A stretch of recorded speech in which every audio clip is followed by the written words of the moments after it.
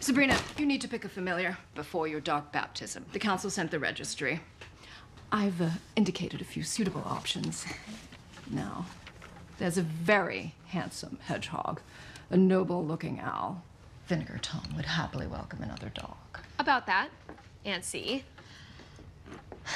instead of picking a familiar out of a book, which is so, I don't know, dehumanizing. Familiars are goblins who have taken on the shape of animals to better serve their witch masters. There's nothing human about them. But I've been practicing a summoning spell I found in the Demonomicon, and what if I put it out there that I'm looking for a familiar and see if anyone wants to volunteer? I think that's a charming idea.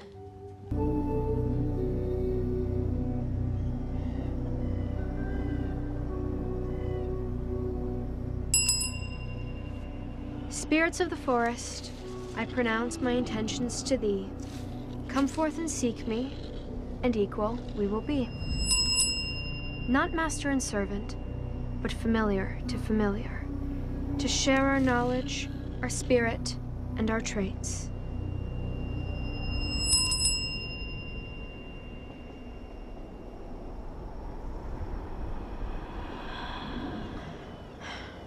And now, spirits, we will wait.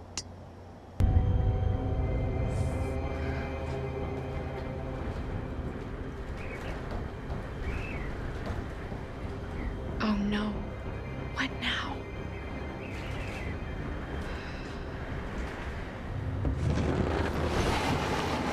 Sabrina.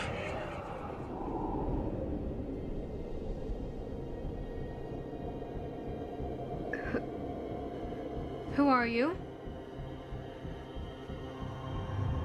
Show yourself. I heard you calling in the woods. And I came. Aww.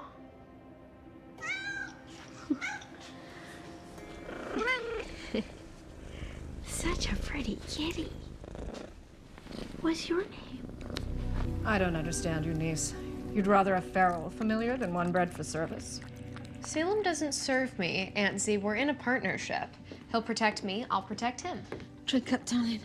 Put a bit of cinnamon in it this time. And why did you name him Salem, of all things? I didn't. He named himself Salem.